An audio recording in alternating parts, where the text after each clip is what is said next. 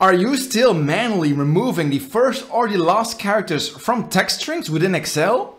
Stop this madness and learn how to automate your job. This will take just minutes instead of hours. Hi, my name is Louis de Koning. I have over 10 years of experience within Excel and I teach it to college students.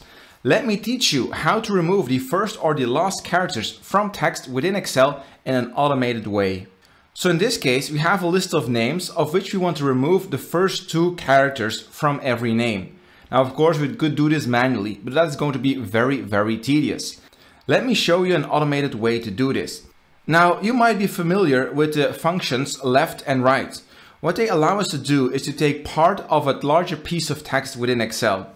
So we type $right, then we open the parentheses. And so what the right function will do is it will take in as input a piece of text, such as the name here, that will be the first argument, and then it will extract a number of characters from this piece of text starting from the right hand side. So in this case, if I type comma 4, it will take 4 characters from Robert from the right. So I close the parentheses, press enter, and as you can see, in return we get Bert, the last 4 characters of the name Robert. Now the problem is, if I now pull this down, this function will always take 4 characters from the right hand side. But that's not really our objective. Our objective is to remove the first 2 characters of our name. So the result should be variable, right? So in this case, with John, I only want the H and the N. With David, I only want vid return, right? So it needs to be more dynamic. And so what's the issue here? That's the 4, the second argument of the right function that we hard coded. We want to make that dynamic. And so to do that, we need to make use of another function, which is the Len function. So write =Len, open the parentheses. And what the Len function does is it returns the number of characters that a piece of text contains. So I input Robert, I close the parentheses, and out comes 6. And now if we do this for every single name, you can see we get a variable number because of course every name has a variable number of characters. So now we can use this to make our function more dynamic. So we no longer want to input the 4 inside of the right function. Instead, we want to manually adapt this 4, taking into consideration the length of the name. And so how we should do this is we take the length and we subtract from that the number of characters we wish to keep. So in our case, that's 2. So I do, in this case, 6 minus 2. I press enter, you can see we get 4. And now I pull this down. And so here you can see the number we need to take from the right hand side. So we always remove 2 characters from our name. Okay, now let's put this all together. So let's remove everything here and let's write it. So we have right. Okay. Once again, the first argument is still the name or the text of which you want to remove the first characters. Then you put a comma to go into the next argument. And so normally here we put 4, but right, that was hard coded. We don't like that. So we want to make it dynamic.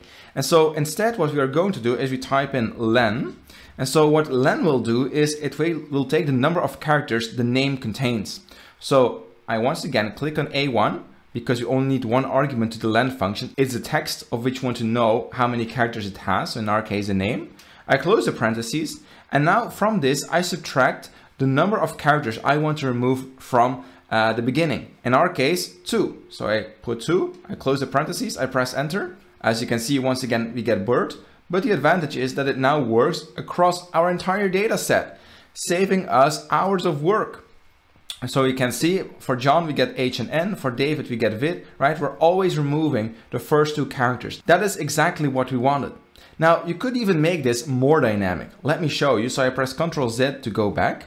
And so instead of hard coding the 2 here, meaning we always want to remove the 2 first characters, now instead here in cell D1, I will write the number of characters I want to remove from the front of my text. So let's start with 2 like we had before. And now instead of hard coding this 2 here, I will remove the 2 and instead I will be referencing D1. If I now press enter, we get exactly the same result. However, if we now pull this down, we will get an error. So I'll show you. We are just getting the entire names. Now, if we take a look at the formula itself and we click on it, we can see that we're referencing here cell D3 that doesn't contain anything. That's because Excel is automatically shifting down our cell references. So what we want to do is for this cell D3, we want to fixate it on D1, indicating the number of characters we wish to take from the beginning. So I go to my first cell here, and where we're referencing D1, I want to put a $sign in front of the letter and the number. This will completely fixate the reference and always reference exactly D1. It will not be shifting down like we're seeing right now. One shortcut to do this is to press F4, and this will automatically put a $sign in front of the letter and the number. So let's press enter and now pull this down. And as you can see, here we get the nice result of always removing 2 characters from the front. If we take a look at the formula, you can see that it now still references D1, and the reference of D1 has not shifted down.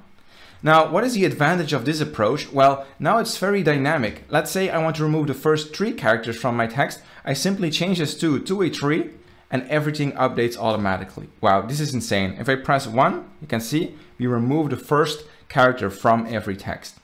Now we can do the same thing really, but for the last number of characters. So for that we will have to use the left function, right? Because then we are taking characters from the left hand side of our text.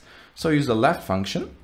It works in exactly the same way as how the right function works. So once again, we provided the text, and then we have to say how many characters we wish to keep from the left hand side.